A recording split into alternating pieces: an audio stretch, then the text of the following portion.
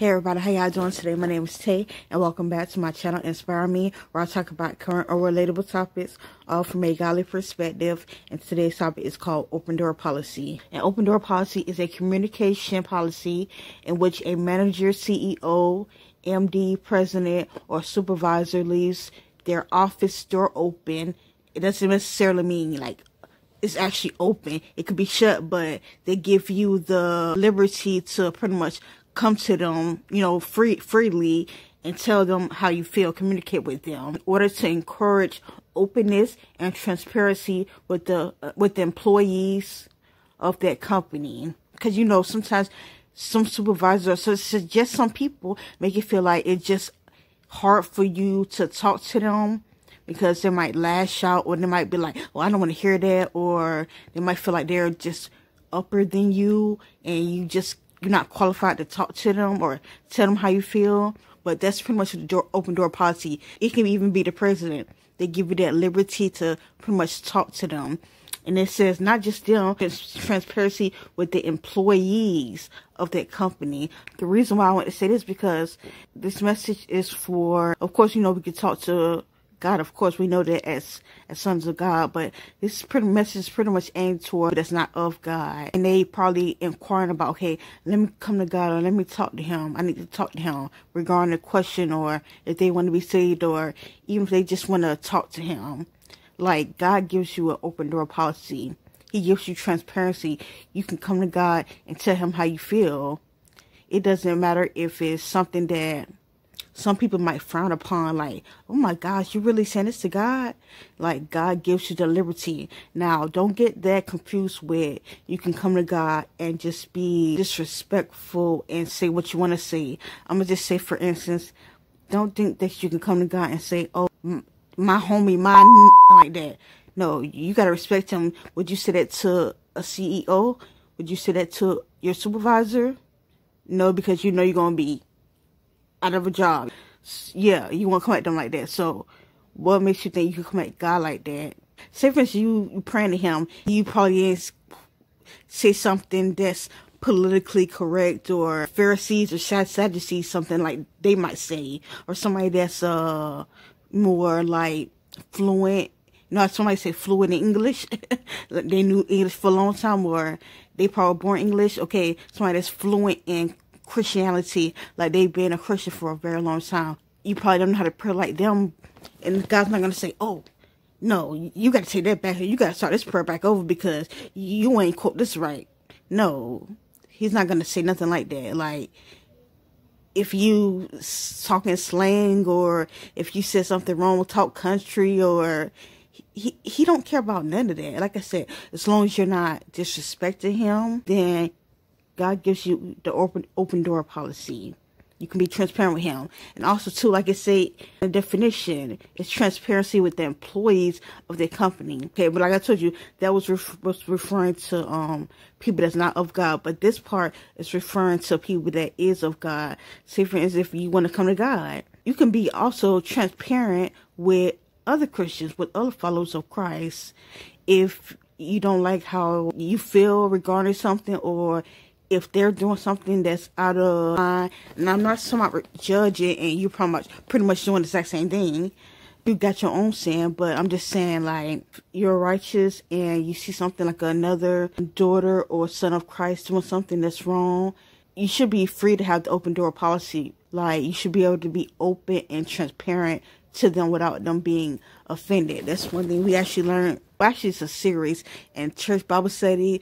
It's called the Bait of Satan. But it's pretty much saying how being offended is one way that the enemy tries to trap us. They was pretty much talking about being offended with a loved one or somebody that's close to you. And like I told you in so many videos, like, it's not so much people who I don't know, but it's people that I do know that, offends me.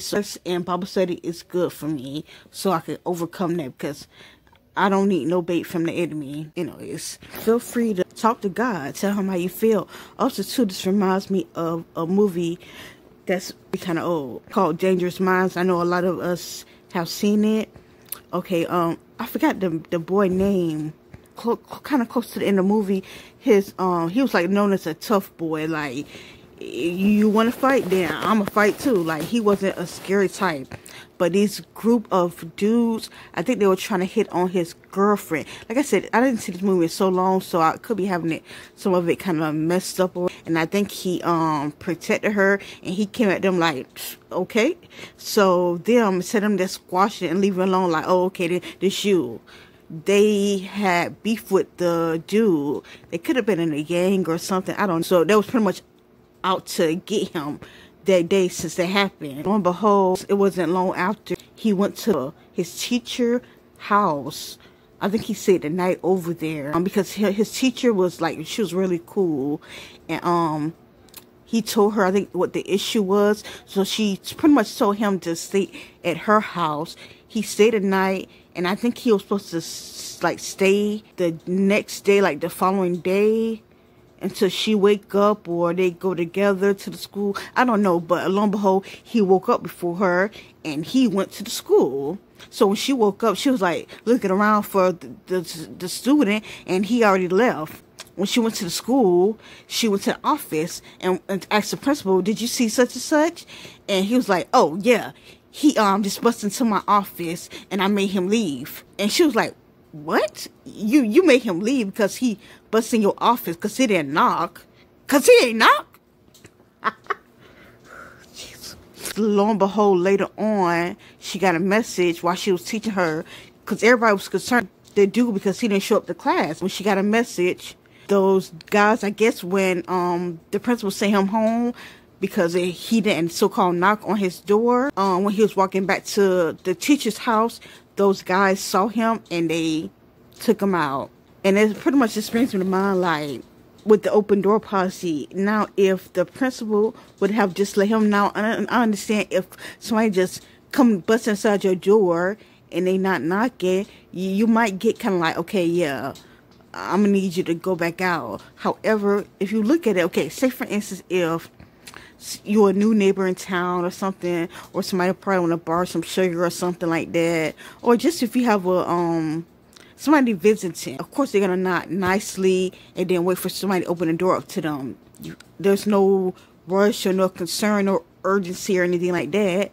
However, if a person is getting abused, or they probably have a big emergency, like something's happening to the next house next door, I don't know, of course you're not gonna come to the next door and knock on nice and not knocking. No, you're gonna bang that door down and pray to God somebody open that door. So you got to know the difference between urgency and if somebody just doing it just to be rude. So that's what the principal should have known, like, okay, if he just busted in my office, then let's see why he just did that. Like, what's going on? Like, don't just take it as, oh, he just a rude kid, he's just a bad kid. Because he did have a to be like a bad boy or whatever, but you still should have seen why he busted into your office. So, God offers his open door policy. He's not saying, oh, you can't come to his throne, because you can come to his throne of grace. That's why he has the open door policy. Pray to him, talk to him, tell him how you feel. Like, he's not going to turn you around and say, oh, you ain't pray right, so you got to go walk out my door. You got to leave. You can't pray to me. No, God's not like that. Just remember that when you want to come to him, and I'm not talking about just come to him because you want, oh, this heartbreak to go away, or you want God to bless you with a lot of money. Because I know, because I used to be that person, like, just come to God just because I wanted, you know, relief, temporary relief or something, you know. But come to God. He wants you to come to him about anything, but come to him saying that you really want to change. I wanted to say this. You see how on the movie, a buddy, because like I said, he could have been an old person and said, man, I'm going to handle this my way. But no, he tried to handle it the right way.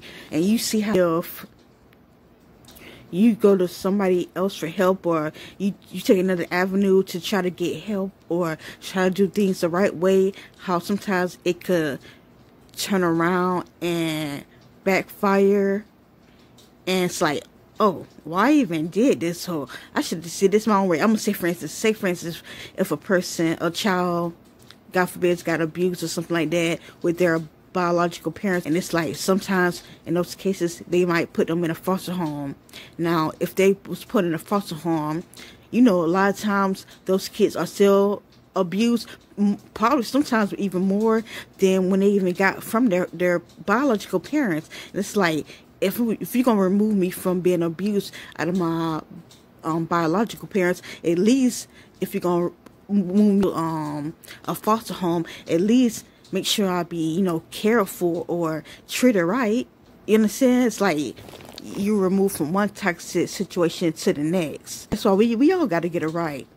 Sons of God, I would say people in the world, but when you have a spirit on you or spirits on you, it's not that easy. That's why we got to steady pray and fast for them, for their soul to come into the kingdom of God.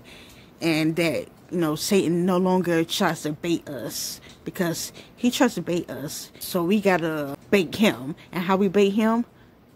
By giving our life to God, because he don't like that. So yeah, that's pretty much all I had to say regarding that. Make sure you like, make sure you share, and also make sure you subscribe to my channel, y'all. Y'all have a blessed day.